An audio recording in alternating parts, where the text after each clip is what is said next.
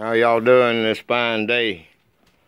It's Sunday. I think it's the 21st of January, 2018. There's somebody wants some attention.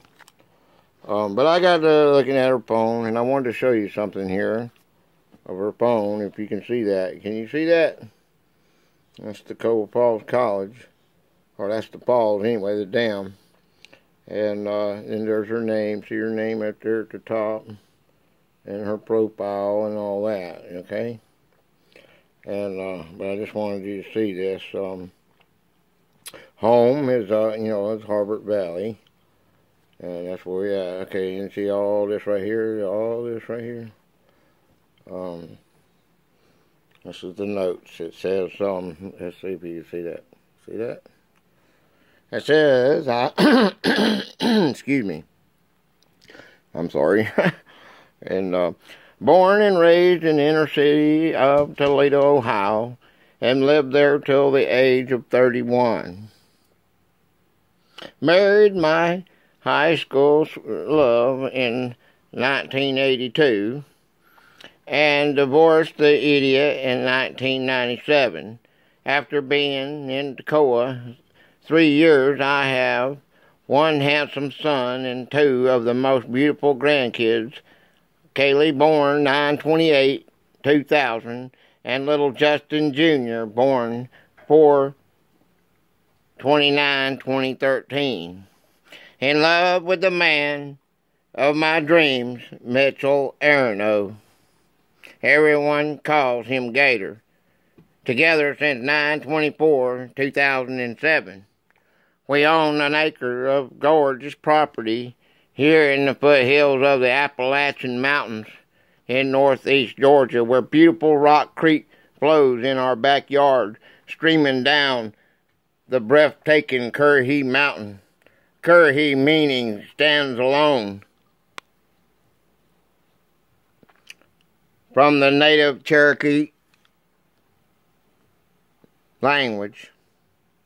All this amazing North Georgia ground belonging to the true Native Americans, the Cherokee Indian, until the white man took away this awesome land from these people and were forcibly made to leave and relocate to Oklahoma somewhere around 1838. Many artifacts are still being found today deep in the wooded hills along the many streams and waterfalls of what is now called the Chattahoochee National Forest.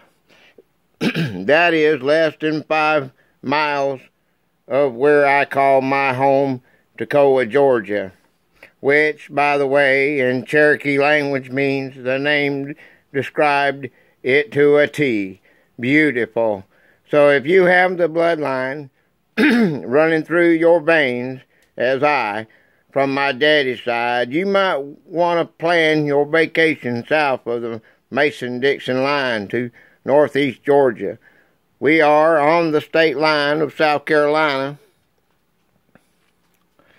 about 7 miles on the state line of North Carolina, about 35 miles. And if you want to get into deeper the way of the Cherokee, where a few still live here in Toccoa and still call home. Most call the reservation their home. Only 2 hours and a few minutes north to what is called Cherokee, North Carolina. I'm sure you are familiar with, or maybe you have been to see the magnificent story of the Trail of Tears. Watch the native people dressed in their attire and headdresses, doing dances and song in the crowded streets of shops and taking picture of, or maybe standing in the teepee while someone snaps a photo of you. But don't let us forget about what comes to mind for a lot of people just past 20-25 years. Yep, gambling, and lots of it. Harrah's has been the most exciting thing for visitors and the most revenue for the Cherokee for the 21st century. And now it's not a dry county anymore as it was until I guess after the year 2000. But enough pushing history on people. I will let you decide. Only you know how your budget is, or if you look forward to relaxing, going on nature trails to beautiful waterfalls you can only get to on foot, or staying at a cabin on the side of a blood mountain, which you must have a four-wheel drive 4x4 truck or SUV to get to. And the only company you can expect to see is the kind that don't speak anything close to what humans do. Wildlife. P.S. I myself have an arrowhead and a tool the Indians used to skin the deer or other food they killed. I still think the two artifacts I found are awesome, but then again, I have lived here 23 years. Come see us and visit for a spell.